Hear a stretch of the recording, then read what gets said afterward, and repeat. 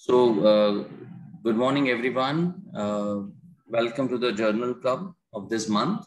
We have fetched out four nice recent articles, which would probably have some effect on our clinical practice.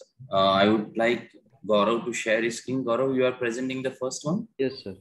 And we have Dr. Vidisha Kulkarni, a senior pediatric orthopedic and deformity correction surgeon with her key interest in upper extremity corrections and deformities. And we also have Taral with us. Taral does not need any introduction, and their presence will give a valued input in today's paper. So I invite Gaurav to start the journal club. Yeah, so good morning, everyone, and I hope I am audible and visible to all. Yep. Yeah, so the first disclaimer is that everybody should be 100% attentive for this because it's a bit difficult to imbibe. So the topic of this article is estimating skeletal maturity by segmental linear modeling of key anteroposterior knee radiographic parameters. So this is a new method to estimate skeletal maturity by a single AP X-ray of the knee. This study was done in Rainbow Mother and Children's Hospital, Cleveland. And so we know that Grulich and Pyle Bone Age Atlas and Tanner Whitehouse staging system are the two most commonly used methods for estimating skeletal age. Now, the disadvantage of these methods is that they have a steep learning curve and high inter-observer variability, and they require an additional X-ray of the hand and left hand and wrist apart from the X-ray of the area of interest, that is knee. Whenever we are doing growth or limb length assessment, we need the limb X-rays. Apart from that, we need hand and wrist X-rays also for this. So using a system that utilizes available knee radiographs reduces the healthcare cost, decreases patient radiation exposure, and improves clinical efficiency. Roche, Weiner, and Thiessen method, that is RWT method, was already developed in 1975. It is also a method of assessing skeletal maturity using knee radiograph. However, it was very good for research, but it is impractical to use clinically because it requires measurement of 36 distinct knee parameters. Now, modified Fell's knee system maturity system was adapted from the RWT method by isolating 7 out of the 36 key parameters to assess skeletal maturity, and it was found that it is more accurate than the Grulich and Pyle's Bone Age Atlas system. So these are the 7 parameters which are measured, and on the basis of this, skeletal maturity is assessed. So the one is FEMK, which indicates capping of the lateral distal femoral epiphysis over the metaphysis. Second is FEML, which is fusion of the lateral distal femoral physis. Fib-A, which is ratio of proximal fibular epiphyseal width to the metaphyseal width. Tib-A, which is the ratio of proximal tibial epiphyseal width to the metaphyseal width. Tib-N, which is the capping of the lateral proximal tibial epiphysis over the metaphysis. Tib-P, which is the capping of medial proximal tibial epiphysis over the metaphysis, and Tib-Q, which is the fusion of the lateral proximal tibial physis. So these are the 7 parameters which are assessed, and then the skeletal maturity is calculated. Now, the hypothesis of our paper is that at different time points of skeletal maturation, subsets of these 7 parameters are more or less useful in skeletal age estimation than the others. So they are trying to reduce these 7 to further less so that this system becomes more simpler. And the purpose of this study was to determine if the application of computer adaptive testing principles could minimize the time required to apply the modified Fell's knee skeletal maturity system without losing the accuracy. So they use this Bolton brush collection, which is a historical data set of a large scale longitudinal human growth study to assess quantitative and qualitative characteristics of knee radiographs associated with skeletal maturity. This large scale study contains serial annual X-rays of healthy middle to upper class white children living in Greater Cleveland area between 1926 to 1942. So every year these children were X-rayed as a just for a serial assessment, and depending on the X-rays and additional data like child's height, sex, and age, the skeletal maturity was assessed. So what was the standard of this study was that longitudinal growth data, which was used to determine the age associated with 90% final height. So they tried to assess that at what time 90% final height was achieved by using these X-rays. These X-rays were of the patients of peripubertal age group. In males, it was 9 to 17, and in females, it was 7 to 15.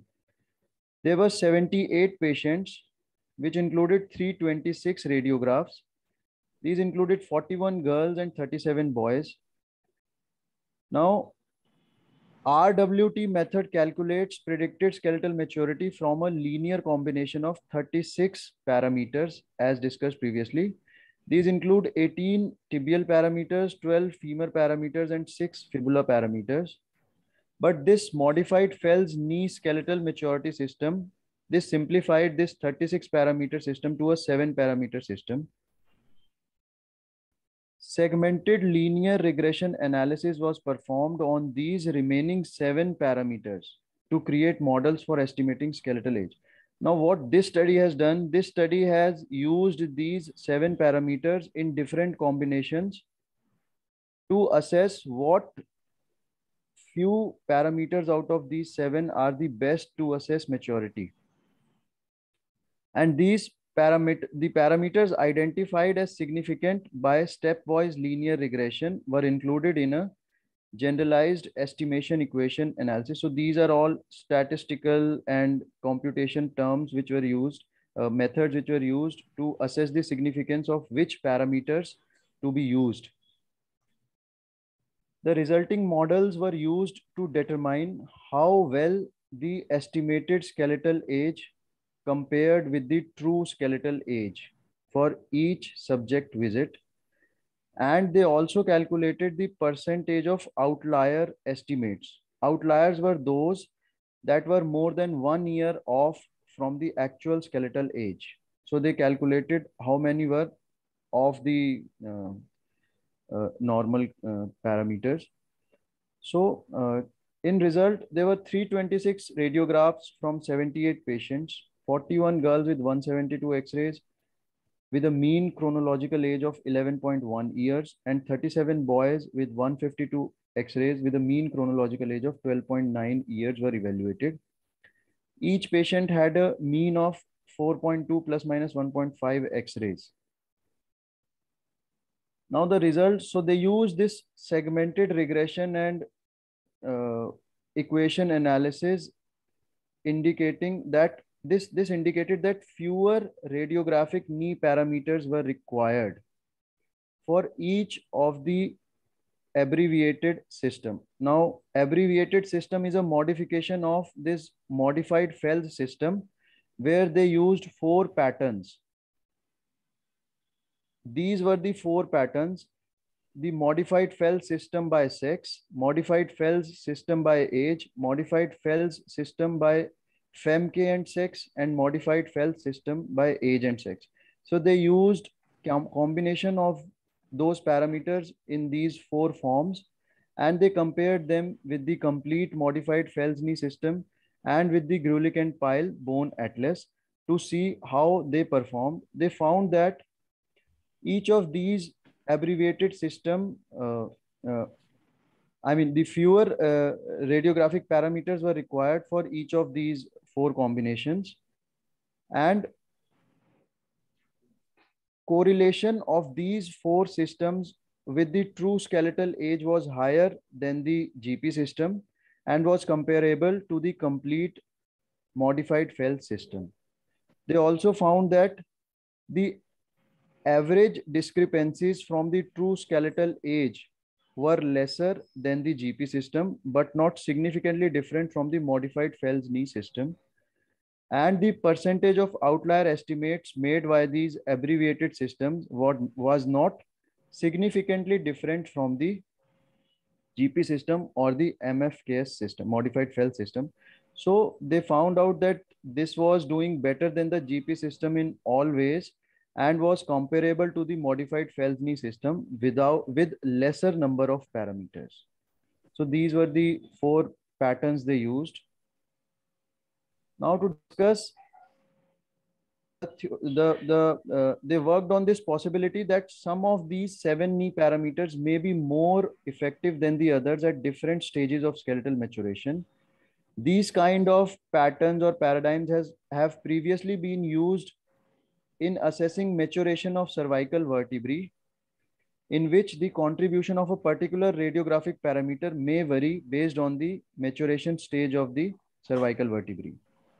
Similar systems were used for the diagnostic performance of using certain dental maturation stages to predict skeletal maturity. And this study suggests an analogous effect in knee development. So by identifying and applying only the most important parameters to each patient, accurate skeletal age estimation can be obtained more efficiently.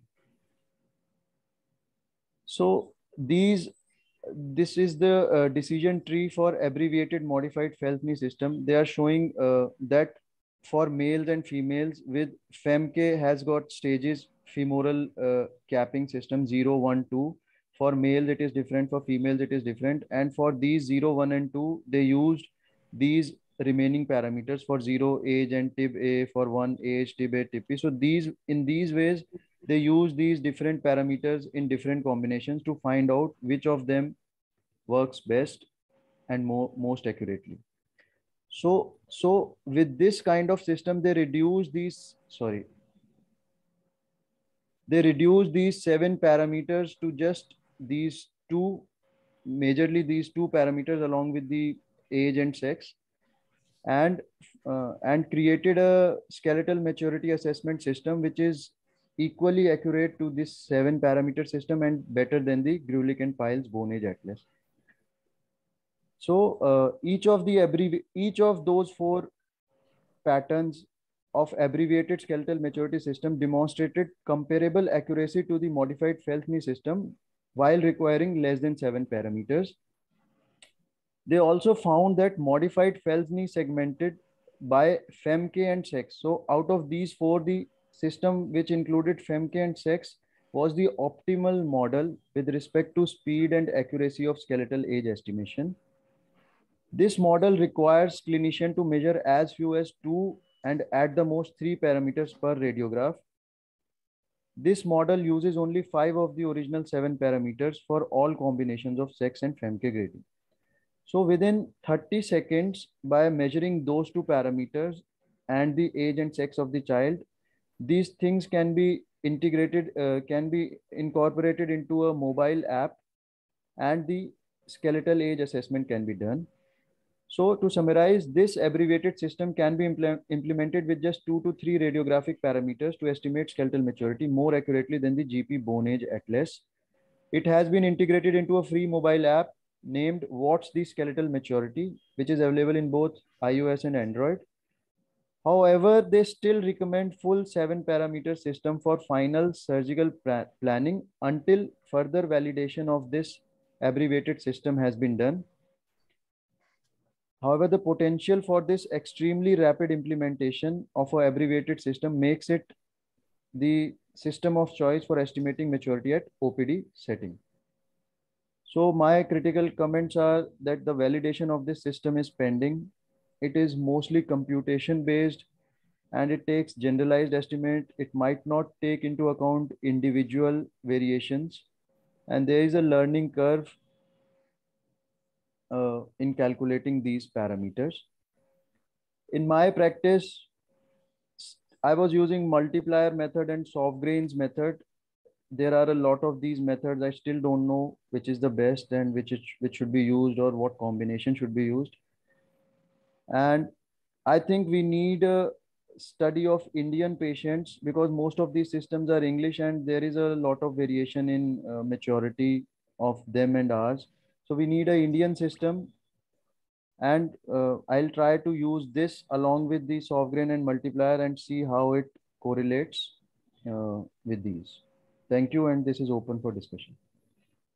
Yeah, so Gaurav, that was nicely read, a complex paper.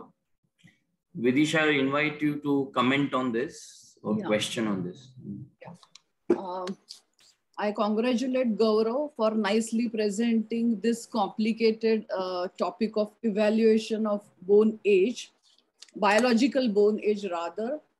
There are good old methods like GP, TW method, but what I learned from this paper is that this is a very good adjuvant to evaluate the bone age maturity from single knee joint AP X-ray, and especially the abbreviated knee scale is less time consuming, more accurate in comparison with the older methods like GP and TW. And I find it useful, this method, and I will try and use this method in evaluation of skeletal maturity. Thank you. Thank you, ma'am. Yeah. So thorough is, I think, scrub. But the few things which caught my attention is, first of all, now this comparison of data, that Bolt and something data which was collected between 1926 and 1942. Now we see, due to environmental factors, the children are getting mature earlier. So the chronologic age, for instance, what we have observed, that mothers who are, the girls who are getting their periods, it's about a year earlier than their mothers. So are we are not considering environmental factors over last 50, 60 years. And that's why this assessment of maturity can, it can be detrimental. Now that factor has to be considered. That's one. The second thing is they have to standardize X-rays first of all. No, if the knee is not in complete extension or bit in hyperextension, then we may find the obliteration of growth plate. Even though they are open. So that happens even if we take a standing X-ray or a supine X-ray. In some, you will find that growth plate is open, and in some other, you will find growth plate is obliterated. So they should also mention what is the standard knee X-ray. It's a supine, standing, a bit with knee flexion or what. Because without standardization, there are chances of a lot of fallacies in measuring. And finally, what I feel is, everywhere they are kind of bypassing human assessment, and that's known as artificial intelligence. So all these engineering, bioengineering students are involved, and they want to bypass that. You just put an X-ray here and we'll tell you with the age and how much growth is remaining and what is the time of.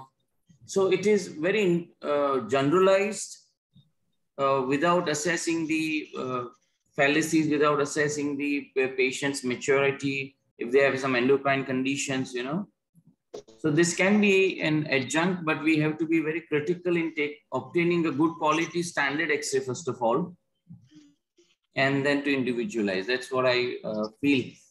And in clinical practice, more and more complex methods coming up, its utility gets compromised. Yes, Taral, your comments? Or Gaurav, you want to say something on this? What whole thing, advantage of this system, no? Maulin, can you hear me? Yes, sir. Yes, sir. Yeah. Maulin? Yeah, I can hear you. We can hear you, Okay. Tarun. So the advantage of this method, see, the most important application of skeletal age for an orthopedic surgeon is to do growth modulation around the knee. Either it is for genu valgum or for limb length discrepancy. Because you really want to know whether your system is going to work or not work.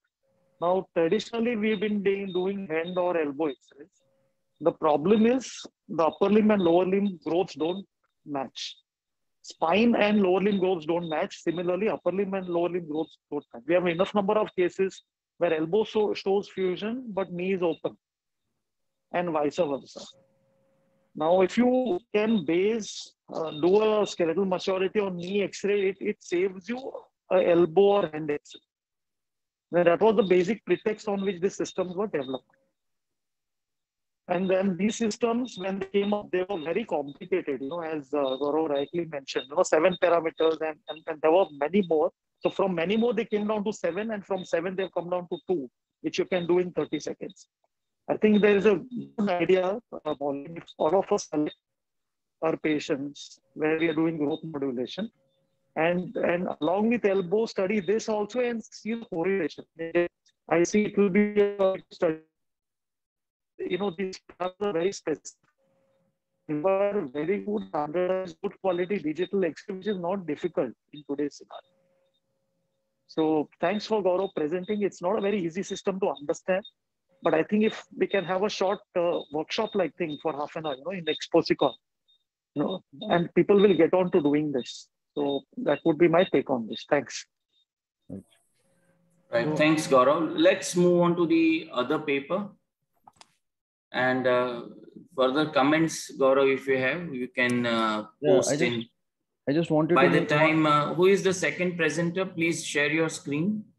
Chinmay, yeah, Gaurav, your comments. Just one small comment that they had a bigger sample set and they excluded a lot of patients because of improper X-rays. So they have got standard X-rays, but then they have not defined what is a standard X-ray and in what position they have taken those. So you can write to the authors, that we had this journal club and we found it interesting. Kindly let us know what are the standard. You can also ask that, have you considered these environmental factors, which might have, because for one X-ray in 1926, there might be a lot of growth remaining, but for the same child in today's world, will finish the growth very quickly, Absolutely. Fine, it was a good paper. Yeah, Chinmay, please start. Good morning all. Myself, Dr. Chinmay. I'm presenting a paper which was published in JCO 2014. A paper was conducted in Italy. The title of the paper is Subtalar Extraarticular Screw Arthrodesis for the treatment of flexible flat foot in a children. So as we know, the most of the time in a clinical practice, the patient or the parents didn't come with the complaint of flexible flat foot. They come with the complaint of the untied, their children's foot appearance or excessive asymmetric shoe wear. Then we come with a scientific language that the low or absent arch with excessive eversion of heel with abducted forward, producing a midfoot sac, which defined we as at a flexible flat foot.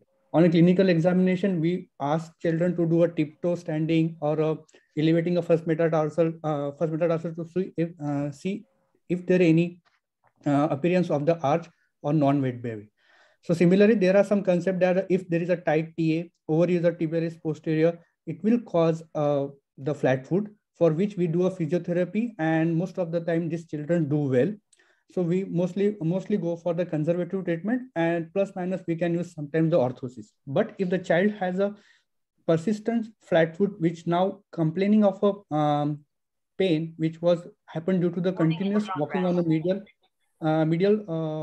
walking on the medial side of the foot, then this paper is useful. The aim of this paper is to analyze the technique and the outcome. The procedure has a low complication rate, low surgical risk, and is reversible case in case of failure. So in material methods, they collected the data from 1990 to 2012. So there are total 485 patients, which was again divided into male and female. And the indication for the inclusion criteria are the pes planovalgus and pes calcaneus valgus. They excluded all the pathological conditions like the cerebral palsy, tarsal coalition, the post-traumatic, and other things. To analyze the outcome very well, they further subdivided that population into more concise pattern. So they do remove a screw at 3.1 years. So they have a total 138 patient of 227 feet. Out of these 227 feet, they have a 76 patient of 121 feet with an average age of 13.5 with a standard deviation of 1.80, in which the screw removal was done at the 2.9 years. So they assess all the functional outcome assessment on the form of X-rays and the foot parameters. In a clinical assessment, they do a footprint analysis in a pre-operative. In X-ray measurement, they do go for the Costobartani angle, the talus inclination angle, and the calcaneal pitch. All these angles are measured pre-operatively and at post-operatively, similarly at the time of screw removal and after the screw removal. So speaking about the technique, they describe that once you reduce the talocalcaneal derotation by everting the foot and making the incision at the sinus tarsi, and they place the screw in superior inferior direction to lock in such a manner that the head of the screw is against the lateral process of the talus. So it will block the calcaneus going into the eversion. So by this, they try to maintain the calcaneum and talus in a neutral position. So speaking about the results, on a 3-month post-operatively, the most significant finding they found that the tripping was substantially increased in post-screw placement, because they give the, I will explain into the subsequent slide. So these are the clinical assessment after the screw removal. We can see there is a nice arch has developed after the screw placement. On the X-ray, the Costobartani angle was significantly improved. Similarly, the taral inclination angle. The Costobartani and taral inclination angle are improved because of the position of the screw in that particular anatomical zone. Calcaneal pitch was improved over the period of time because of these two parameters are coming to the normal range.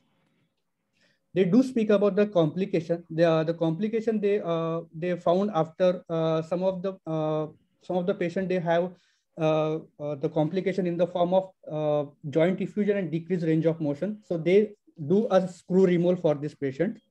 In a group B, they have a 14 patient which have a contracture of peroneal muscle due to antalgic position in pronation, for which they go a systemic manner in the form of plantar flexion class, physiotherapy, and sometimes the steroid injection. And group C, they have a 3 patient which show a stress fracture of 4th metatarsal. They thought it is because of the patient walk on the 3rd and 4th metatarsal once the screw placed in first 3 months. But these are the accidental finding on the X-ray that show that it is a healed fracture of the most probably the 4th metatarsal, because the relatively 5th metatarsal is a flexible. So no treatment was given in that patient. In a discussion, the Staley is in a discussion that they mentioned that the foot after the 10 years are more mature. So anything doing before the 10 years, it will cause the screw will pull out or screw will migrate it. So they try to get the time as much as possible in the form of physiotherapy and do all the procedure after the age of 10 years. The principle of this paper was that it works on the principle of the calcaneum stop mechanism. So it will cause that the foot should not go into the eversion. So it will place in a neutral position. Why this screw position is important in a subtalar region? Because the proprioception, the nerve endings around the sinus tarsi causes the foot arch benderness. It acts on a principle that once you reduce the joint, the proprioception and nerve endings work together and maintains the arch of the foot, as this screw does not allow the calcaneum to go in the eversion again.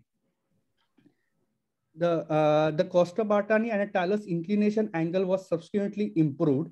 These angles are improved, which was finally which eventually caused the calcaneum plane to improve after a period of sometimes.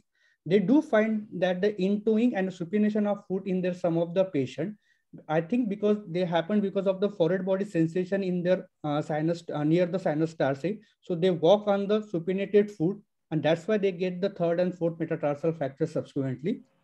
But after the physiotherapy and after 3 months, they do well. So in a limitation of this study is that the post-op physiotherapy protocol, if they mention, as they mentioned, that there is a possibility of they walk on a supinated foot. The gastric recession, they specifically mention that they don't go for gastric recession in their study population. Functional outcome score assessment is important, but as they mentioned that the foot function and the overall appearance was good over in the patient, so they don't go for the functional score assessment. Lower limb alignment, if they consider the genu valgum or some of the lower limb alignment will cause the flat foot, they didn't consider in this. And when to remove the screw, is there any particular time limit when they think about to remove the screw, or in general they remove after the 3 years? Implication in our practice, the physiotherapy and pre-counseling is important in this patient, because after pulling the screw, patient might walk on the lateral border of the foot. So before going to the operative, we have to explain to the parents that the foot should be plantigrade, and the subsequent physiotherapy should be taught before the going into the intervention. And the screw placement should be ideal, as the head of the screw should be lie against the lateral process of the talus or below it, so it can block the eversion of that calcaneum. Thank you. Yeah, so so I'm just having a foot model with me to clarify. Now this is a clubfoot model. Let me create a plano-valgoid thing, no? So it's like this, if I hopeful. So when we evert, the sinus tarsi is bit obliterated. Chinmay, you have seen this surgery, so that's why I'm asking you. So they put screw, where they put the screw from?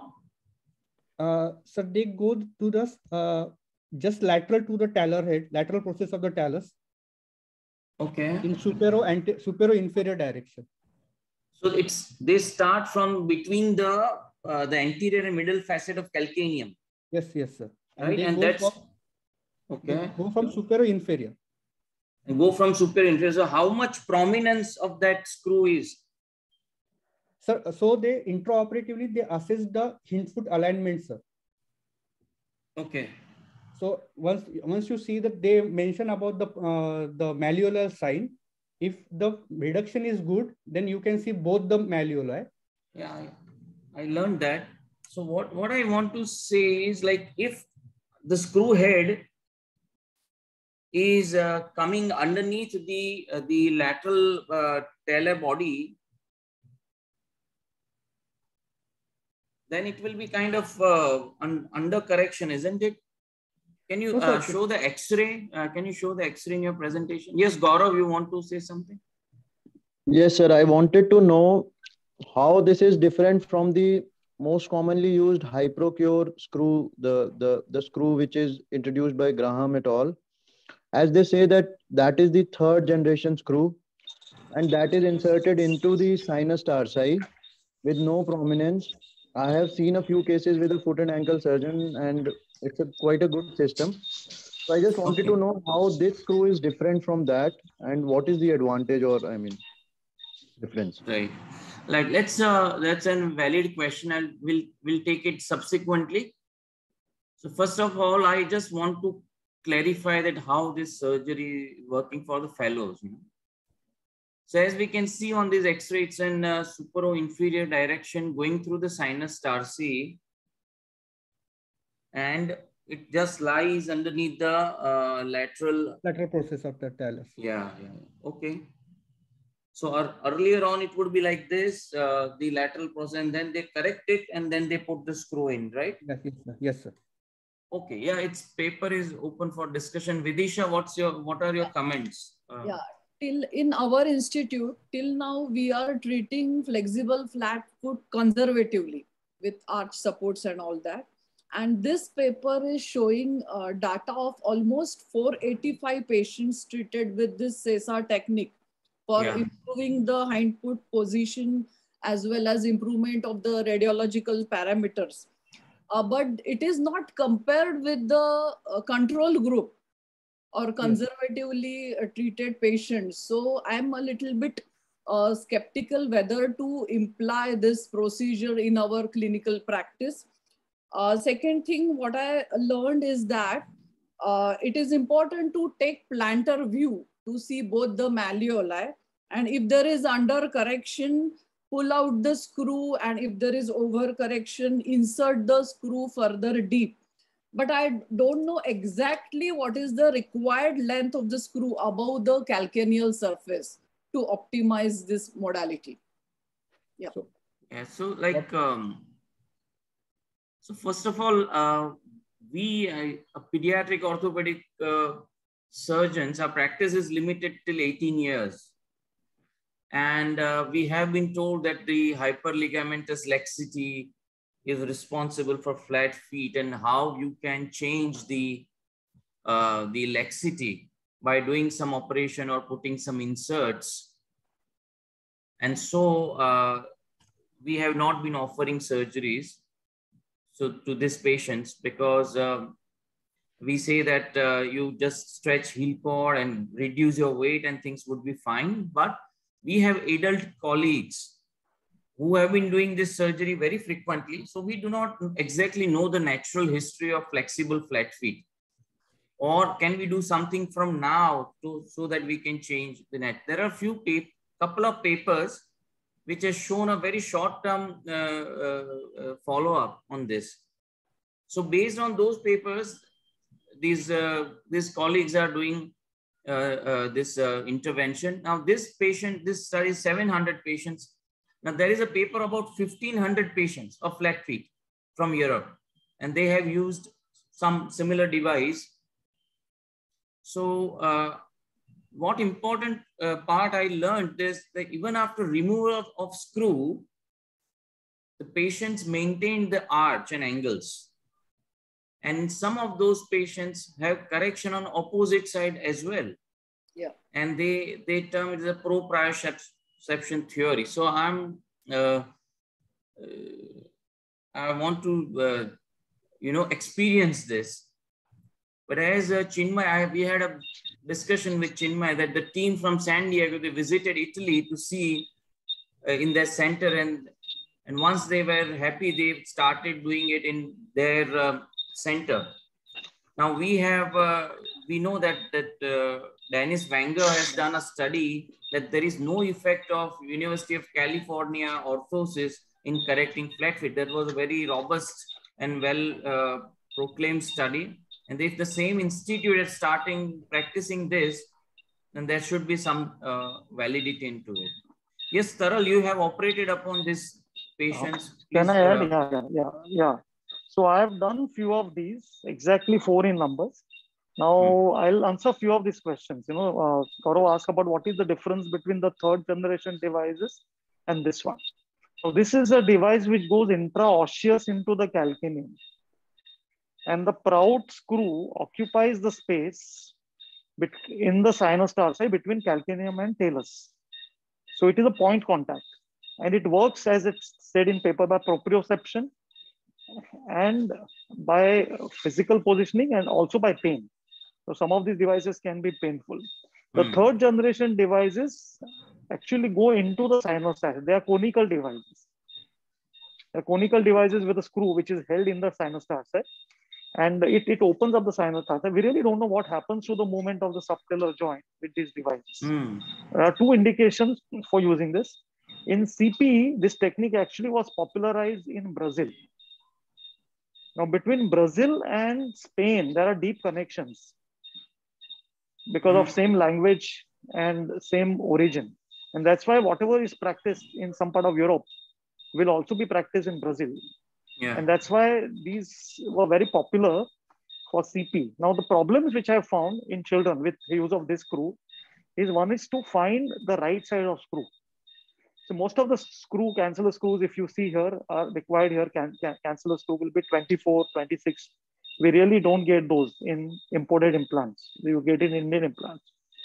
Second thing, because the bone in child is very has poor cancellous trabeculae, they sing.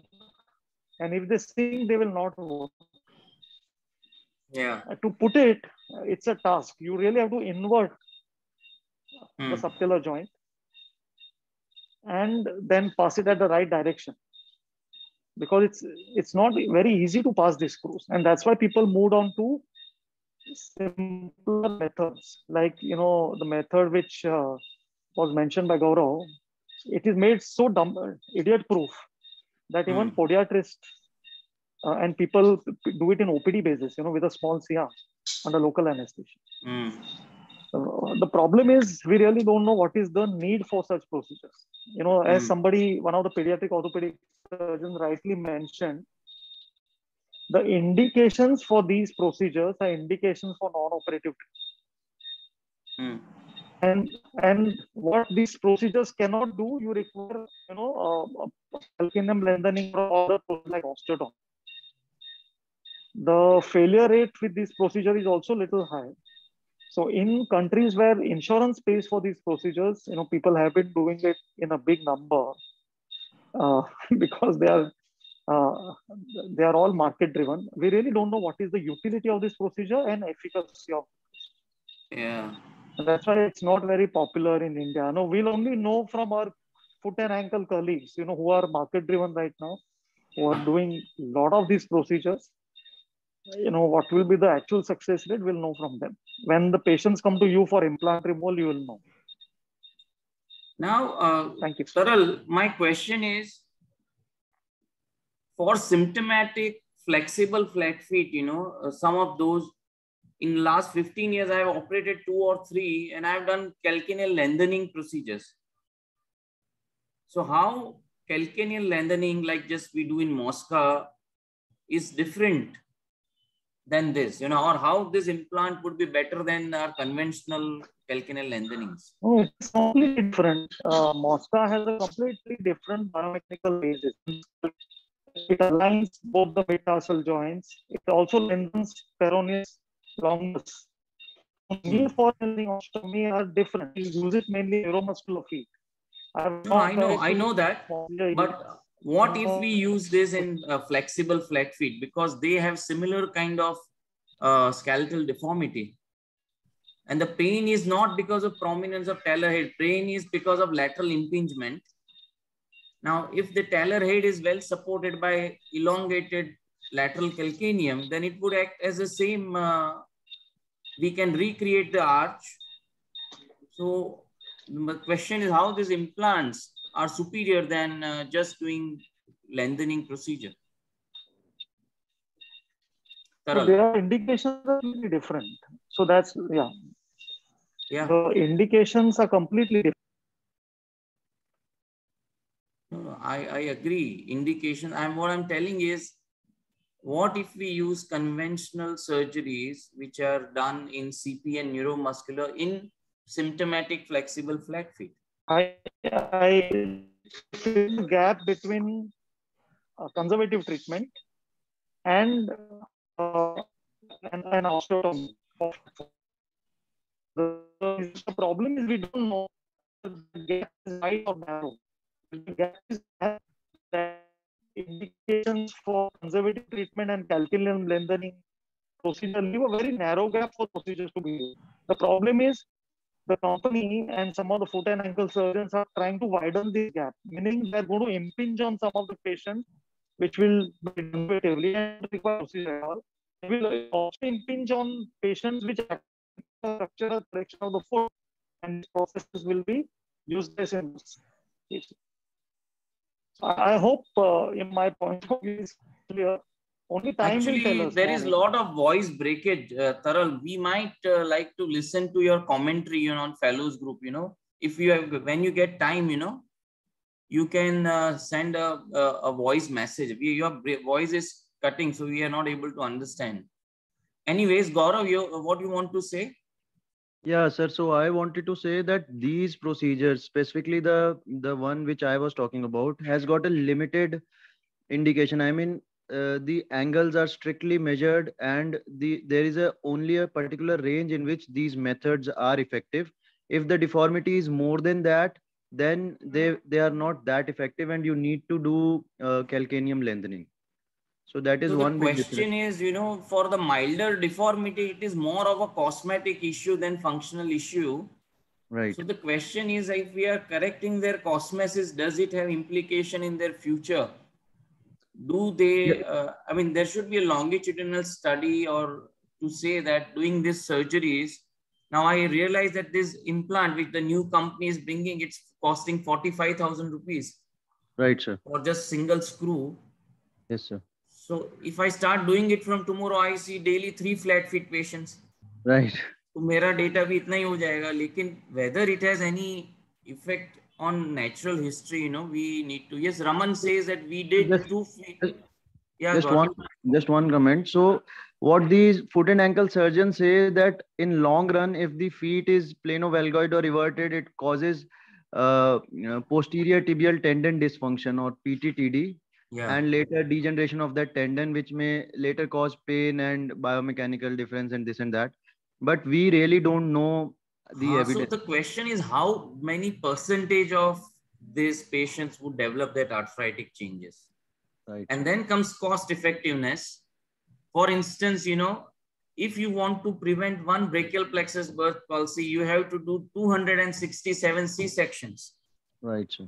So the cost effectiveness of C-section is not there. And that's why we have to keep on treating OBPPs. We cannot do C-section for every child. Similarly, if we keep on correcting the flexible flat foot in a fear that this will lead to arthritis, we don't know what is the exact percentage. Exactly, sir. Anyway, so we are going to Goa and we'll discuss this. We'll be brainstorming on this. The Dr. Johari is also there, and it's a very... Maulin, so last word I want to say is this is very highly market-driven procedure. If you see their website, they have listed the doctors, and the way, see, never in life we have been taken to Goa to learn a technique at the company's expense. I told the same thing to this. So it's very common in adult trauma. Now in pediatric ortho, we are like, we have never seen this luxury, but there's all market driven. I'm not going to be in this trap. I want to have real answers. You know, why I'm going is Dr. Johari is also interested. And anyways, so Raman is saying we did 2 flat feet in non-neuromuscular symptomatic cases by lateral lengthening and medial cuneiform osteotomy along with medial plication. So Raman, do you have follow-up on those and how did they behave later? Yeah, sir, actually, I'm really fortunate to work with 3 foot and ankle surgeons here. And 2 of them are doing the cases in pediatric as well as in adults too. Yeah. And in this last 1 year, we have operated on planovalgoid feet a number of times. And they never even talk about putting a screw for planovalgoid foot. Okay, so they never put arthrolysis. They don't do. Yeah, they never even talk about it. Why? So you must ask them. Yeah, I'm gonna ask them about this question. Yeah, so they are very experienced foot and ankle surgeons, and if this is a new technique which is gonna work for these children, they must have been doing this frequently. But I they agree with don't you. even talk about it. See, this Edmonton and the Canada, and they are highly influenced by Lynch Saheli's paper and work, you know, from Seattle. And for them to, it's not easy in Canada to start some new technique unless there is proper evidence. In US, they implement this practice very quickly. Correct. So, but this paper, and there are many such papers with huge number in Europe. And Chinmay will share that paper. You can always... Maulin, yeah, so this technique is not approved, FDA approved in Canada. Insurance doesn't pay for it. In US also, in many centers, this technique is not approved. So like hair transplant and, weight reduction surgeries, people go to Mexico for this operation. Yeah. Mexico has become a hub because people who have to pay out of pocket, it is much cheaper to get it done in Mexico than US. Right. So there are a lot of things involved. We are interested in science, you know, because in India, like there are a lot of patients, they don't need insurance, and we can do. But if it is really changing the natural course, then we have to do it. Fine. So this was a very illuminating and good paper, nicely read, Chinmay. Thank you, sir. Let's go quickly to the third paper, which is very straightforward, but very, Shalin, please share your screen. Dr. Shalin is our fellow, previous fellow, now is working in Wadia Children's. Yeah, Shalin, please. Good morning, everyone. So today's paper is relation of sural nerve and the medial neurovascular bundle with the Achilles tendon in children with cerebral palsy treated with percutaneous Achilles tendon lengthening. This paper was published in JPO in February 2022, and its origin is from Istanbul, Turkey. So this paper starts with the previous knowledge presented by these highly cited papers, where the anatomy of sural nerve and its relation to the Achilles tendon has already been studied, one in cadaveric studies and the other by ultrasound examination, and has mentioned that sural nerve is at risk at the lateral edge of tendo Achilles during percutaneous tenotomies at a higher level. Medial neurovascular structures are also at risk on the medial side, which is known based on the already known anatomy of the posteromedial structures at the ankle. So with this previous knowledge, they carried out the study to study the anatomic relations of the sural nerve and medial neurovascular bundle to the Achilles tendon, and to define the dangerous levels for the injury of these structures, especially in pediatric population. So previous cadaveric study and clinical study has already mentioned the sural nerve injury presence in 1 out of 11 cases in lateral medial lateral type of cut pattern. And a study by Kranz has reported symptomatic sural nerve injury associated with pain as well as orthosis where in compliance in 3 out of 30 feet, 20 feet after percutaneous Achilles lengthening. So they carried out this retrospective study in a total of 30 patients by carrying out MRI study of the patients who are operated. So they considered the surgery percutaneous triple hemisection of the tendo Achilles which was performed. CP children, cerebral palsy children with at least 1 year of follow-up were included. And the percutaneous Achilles lengthening was performed by the technique described initially by Haidt and Lemke. So in this technique, they made the first cut 1 centimeter above the insertion, which is medial. The second cut was 2 to 3 centimeter above the first cut, and the third cut about 2 to 3 centimeter above the second cut. And they immobilized the patient post-operatively in a below knee cast for 3 weeks. So, and in the post-operative MRI scan, which was performed after at least 1 year of the primary surgery, they tried to measure the distance of the medial neurovascular structures from the medial border of tendo Achilles, the lateral sural nerve structure from the lateral border of the Achilles tendon. They tried to measure the insertion to the start of the muscle fiber of the triceps suri and to measure the length of the tendinous structure. And they tried to define which structures at what distance are lying in the danger area. And they defined this danger area as less than 5 millimeter distance from either of the side of the Achilles tendon. So they carried out this, they could identify 30 patients who had been operated by this technique and had at least 1 year of follow-up. Out of these, 25 patients consented for this MRI study, and out of them, 19 patients had adequate imaging of both the ankles which were performed and could be taken for study. So in all, they could get 30 ankles and 19 patients for the study. The average age of the patient in the study was 11.6 years with an age range of 6 years to 18 years. And the mean Achilles tendon length they could measure was 80 mm, around 8 centimeter, with a standard deviation of 2.3 centimeters. So they studied the cross-sectional imaging of the ankle in this study, and they tried to measure the black arrow points the Achilles tendon, and the white arrow points the sural nerve relation laterally. They tried to measure this distance, and when it was less than 5 millimeter at that point, they consider it a danger area. So for the example, in these two cross-sectional imaging, they have mentioned that at 6 centimeters above the insertion, the distance between these two was 9.8 millimeter. And at 2 centimeter above the tendon insertion, it was 1.16 millimeters.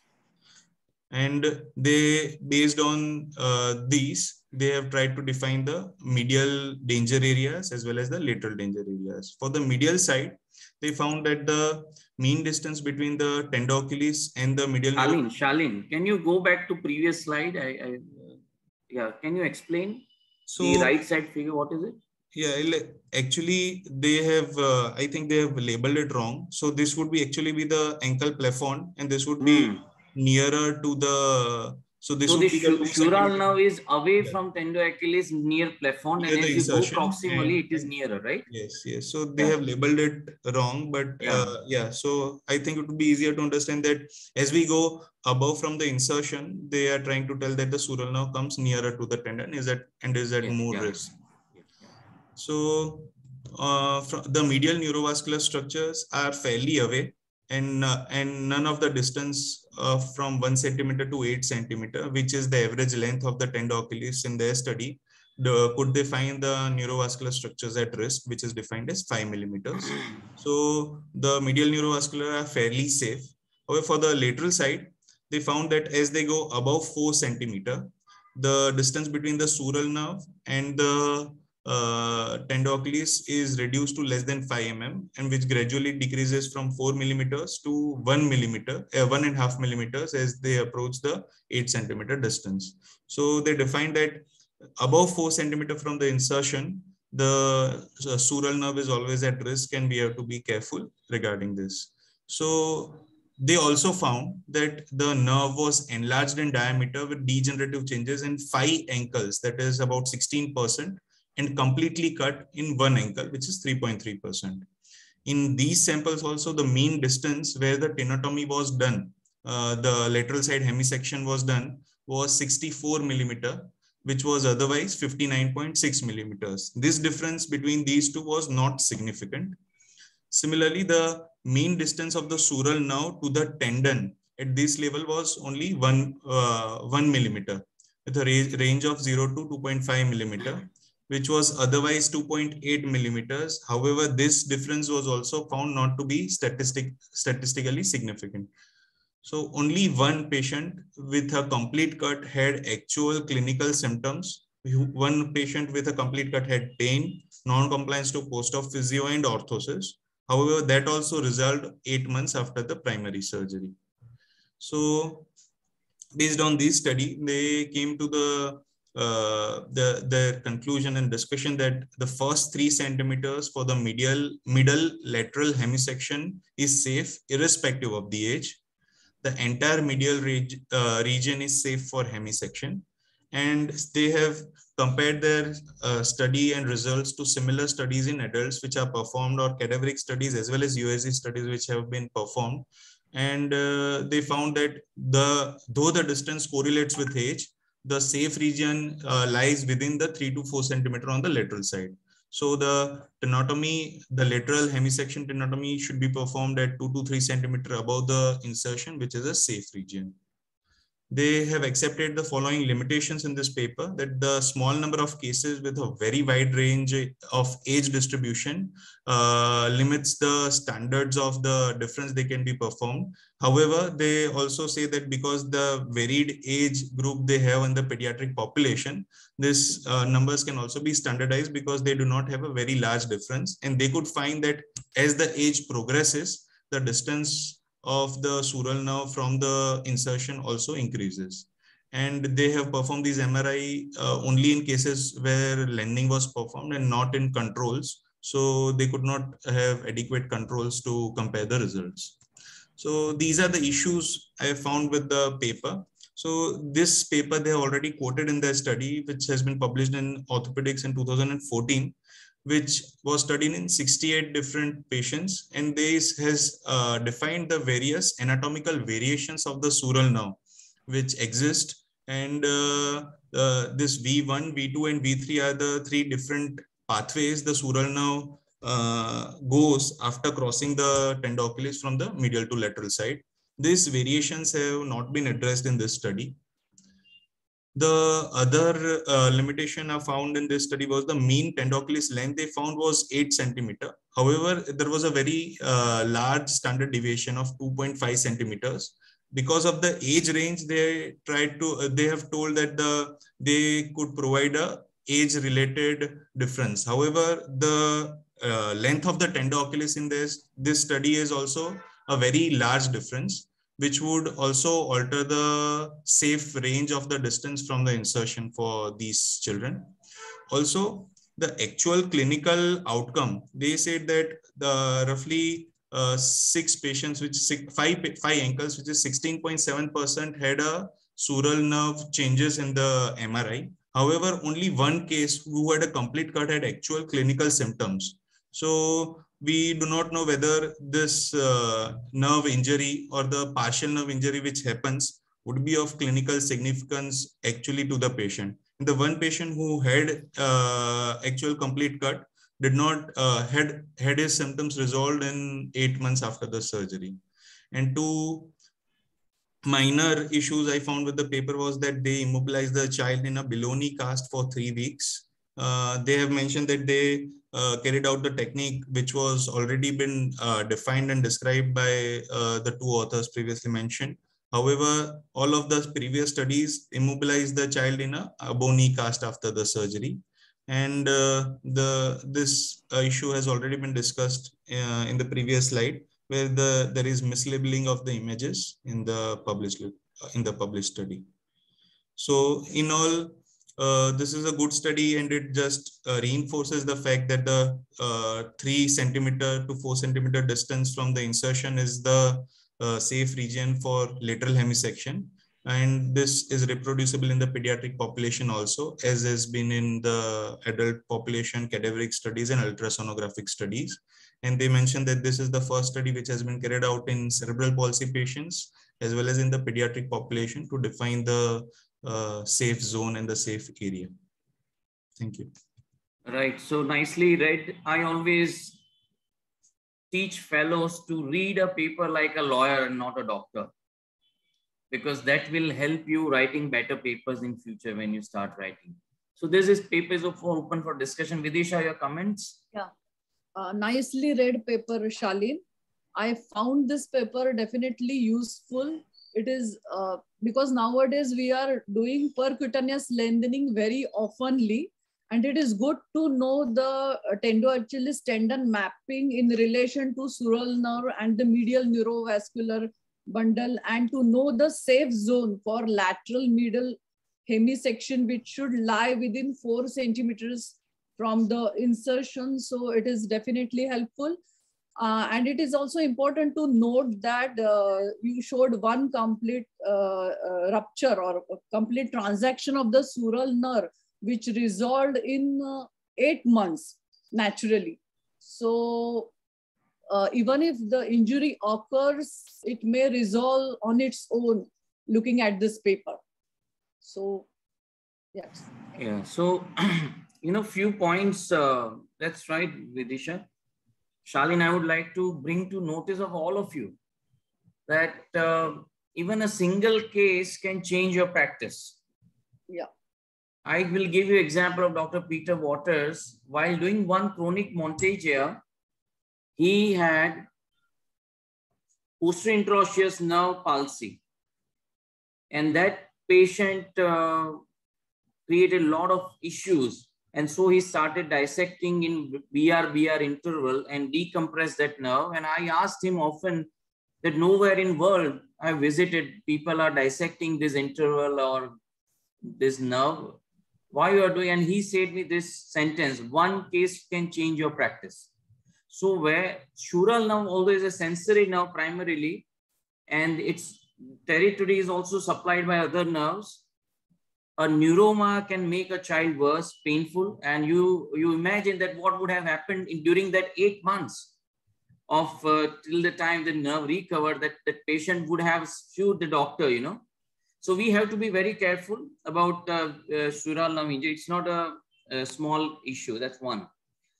The problem of Colin, can I comment? Just one small comment. Please. In all these cases, people have been using knives for the Hoax procedure. And the problem is knife has a point and a belly, and it's easy to cut a nerve with a knife during this procedure. Sometimes you have aberrant variations. It's not necessary that each nerve has read the anatomy textbook and has come. So there are a lot of variations of radial nerve, sural nerve, all kind of nerve, sciatic nerve, which are possible. So what we do as a practice, since we do a lot of percutaneous myofascial lengthening, we use a needle tip, and chance of injuring a nerve with a needle tip. So that's a great idea, Taral. Thanks. Now I worked with Unni Narayanan, and Unni used to do distal to hemisections percutaneously, but the topmost was open a little bit. He would put in 1 or 1.5 centimeter incision with knife, and in subcutaneous he would use an artery and make sure that that nerve is not in the course. So the third and most proximal lateral hemisection is a kind of mini open. It's not percutaneous. And the reason he said that you have to safeguard sural nerve, so that observation or practice of Unni stands right looking at this paper. So we should do the topmost, a little open, a centimeter incision, use your artery, make sure that the sural nerve is moved away. Yeah, that is very good input, Maulin. So that will prevent incision to protect the nerve. Yeah. And you can take 1 or 2 simple skin stitch that will help. The problem of this paper also is, as Taral mentioned, now we routinely harvest sural nerve for brachial plexus thing. Now, so we see the course of nerve is not identical in each case. So it might be varying. That has not been considered. Then length of patient would differ. So although they have mentioned this average length of this, but it may be different. Some child would be very small, some child would be very long. So you have to be careful about those standard deviations. The third thing is, if a child is previously operated, then the ratio between tendon and muscle would change. So that also should be taken in consideration. A previously operated child would have shorter muscle and longer aponeurosis. So that point should be taken. But there's a very interesting paper, that it's not an easy operation. We have to be careful and avoid these nerve injuries. Thanks, Shalin, for nicely read paper. Thank you, sir. So let's go through quickly to the last paper, Shinam. Yes, Taral says no operation is easy. That's right. A word from senior colleague. And we took a fibula graft. We have presented that case in tricky case, and never in life, but we injured this tibial nerve, right, Shalin? Yes. Anterior tibial nerve. Yes, sir. Tibial artery and artery. Yeah. So whenever you think you can do things easily, the God teaches you lesson. We are constructing the complex. Yeah. Shinam, please go ahead. And let's be quick. Hello everyone, I am going to talk about modified Bellevue sling application for the treatment of fractures around the shoulder in infants.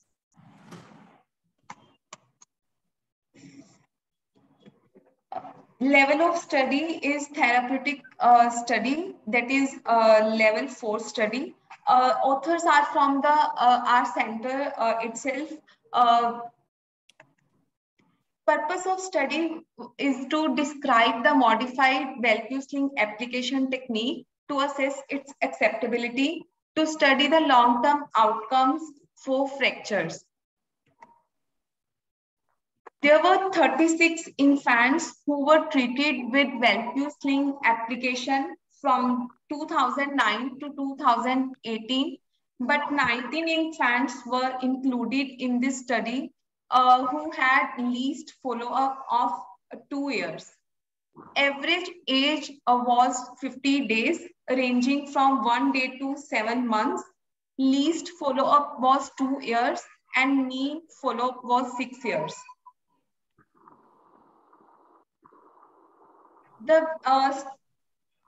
For Bellevue sling application, stockinette was used. Firstly, as shown in the picture, it was length was measured from opposite nipple to the affected shoulder. and then the arm and forearm length of the affected extremity, and 1.5 times the chest circumference. A small opening was made at the wrist level, and then it was fixed with safety pins at the initial and end level. Example. So Shinam, can you go back to that slide? Yes. Because for novice, it's difficult to understand what you mentioned. So the first thing is to measure distance A. If you can see in figure, that's an inverted L, starting from the, as Shinam mentioned, from the nipple line to the tip of shoulder, that's distance A. Distance B is a true L, starting from the point of shoulder to the wrist. And the distance C is 1.5 times the trunk size, which will move around the trunk. And we make a small hole, as you can see, at the wrist level. Now the distance A is completely cut with a scissor, which will roll around the shoulder and come around the shoulder up to the nipple line. So, so this part from here to here is cut. Can you see my marker, Vidisha? So from this point, we cut it, and then the sling is rolled over and the wrist is gently brought out, and this the remaining stockinette is turned around. It is tied to the arm with a safety pin, and this part A is fixed with a safety pin to the wrist level. So there are two safety pins, as you can see in an infant. One is fixed here and other is at the mid arm level. Right? Yeah, go ahead.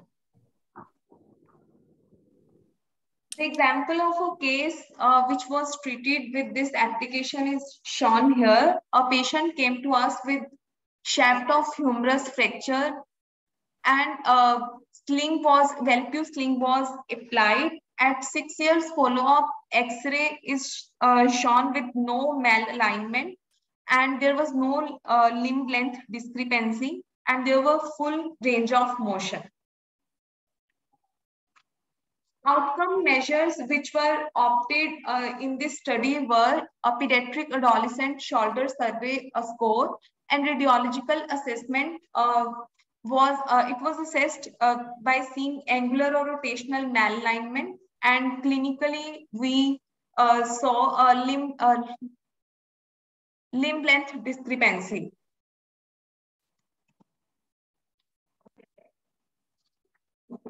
Results of there were only 2 patients who their pass score was 83. All rest patients had pass score of 100. There were no complications, except there were complications seen that were shortening and varus angulation in the patients of osteogenesis imperfecta.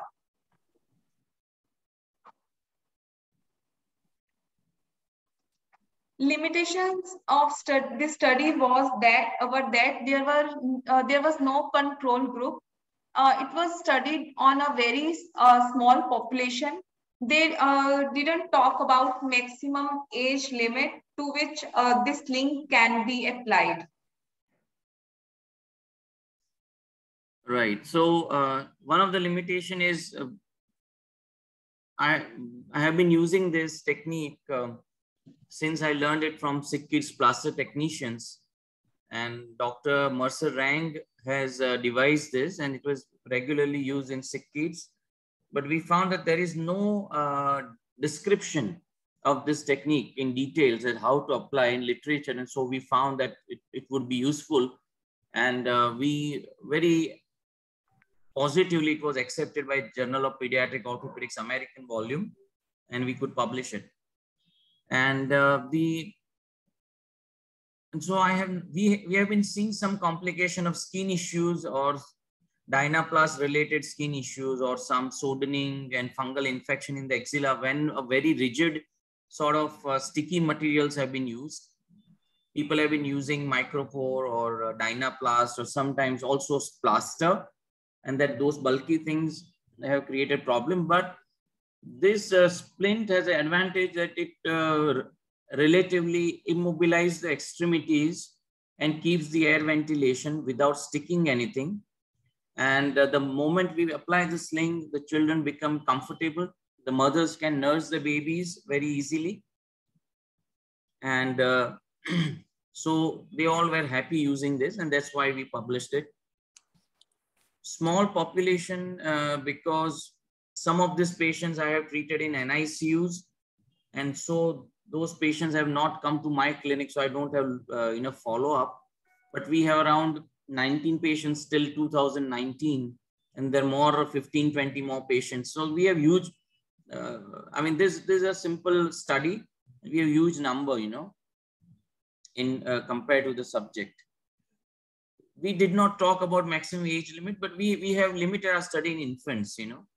We don't want, for older children, we can use other methods, but in infants, it's a better way. Right. So, Vidisha, your comments or any questions? Congratulations for this nice presentation. And this is definitely a very good technique. Simple, effective method of immobilizing the baby's arm without harming the skin or the comfort of the baby. And definitely, I will also start using stockinette method. Yeah. So there's one each stockinette, and we can share the video how we apply that. That will make or some animation that will make it more understandable. So we are concluding today's journal club. All were quite stimulating articles, very well read, all the fellows and consultants.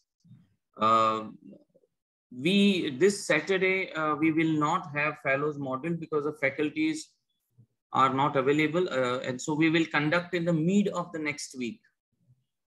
Thank you, Vidisha, for your valued time. Thank you, Mauli. And, yeah, and thanks, Taral, for your time through your busy operative schedule. Thank you, everyone, and see you.